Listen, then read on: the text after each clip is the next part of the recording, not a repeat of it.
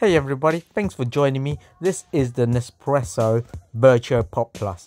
The vertuo pop and the next all-in-one. Packaging quite basic. Inside you've got a silver and black machine. You've got the drip tray here. It's kind of brushed steel and it feels kind of odd finish to it. It's two sizes, you can move up and down, two slots. You've got the drip tray here with the holes and a little water drip tray at the bottom. It slides in, slides out. You've got a 1 litre water tank, so same as the next, a bit more bigger than the pop itself. Pop's 600 ml, this is 1 litre.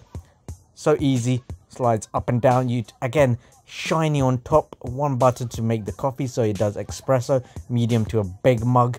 It's gone the same color as all the other pops with more of a matte finish. If you've seen the Vertuo Plus in the silver, you've seen the same color. You've got the same aspect. Capture goes in, uses centrifusion to make the coffee. Slides open, left to the right. So it's the same size as the pop, but a bit more smaller. So it's the smallest next pop machine on the market. The water's on the side. You get the same pamphlets you get in all the machine. This one's made by Magimix. If they do other colors, probably be made by Krups. So it's quite lightweight. The cup stand is quite flimsy and it feels kind of brittled, so it doesn't feel that great, but I love the aspect of the water tank on the side. Thank you for watching